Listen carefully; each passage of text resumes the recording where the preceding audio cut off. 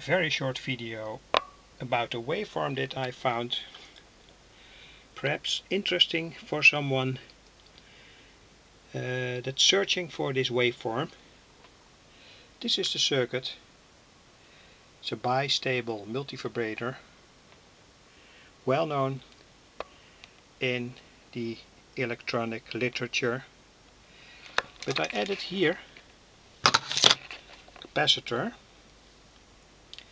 on this location between the collector and the base, and here also a potentiometer to make the frequency a little bit variable.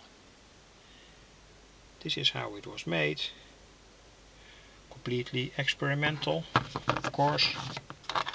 Here you see the waveform. Now I turn the potentiometer, you can see what happens.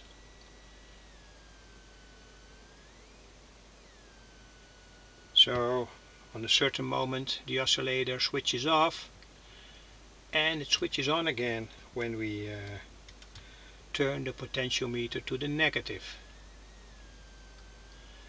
And the waveform is given much more purity by this capacitor here, 0.33 microfarad.